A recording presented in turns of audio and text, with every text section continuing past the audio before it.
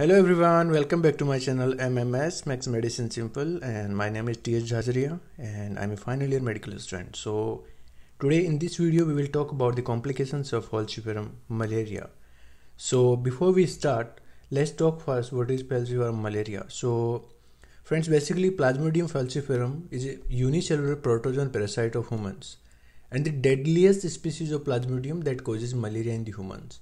So the parasite is transmitted through the bite of a female Anopheles mosquito and causes the disease most dangerous form, that is falciparum malaria. So now let's see the mnemonic.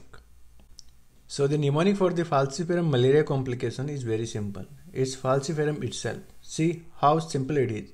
So here F stands for black water fever, which is very specific for malaria.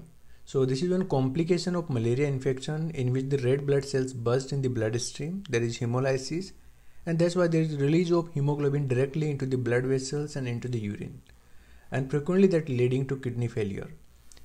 A stands for ARDS, acute respiratory distress syndrome. L stands for low blood glucose, hypoglycemia. C stands for cerebral edema, cerebral malaria or coma. I stands for infections. P stands for pulmonary edema. A stands for anemia. R stands for renal failure. U stands for urine output decrease, and M stands for metabolic acidosis. So with the help of this mnemonic falciparum, we can memorize all the complications of falciparum malaria.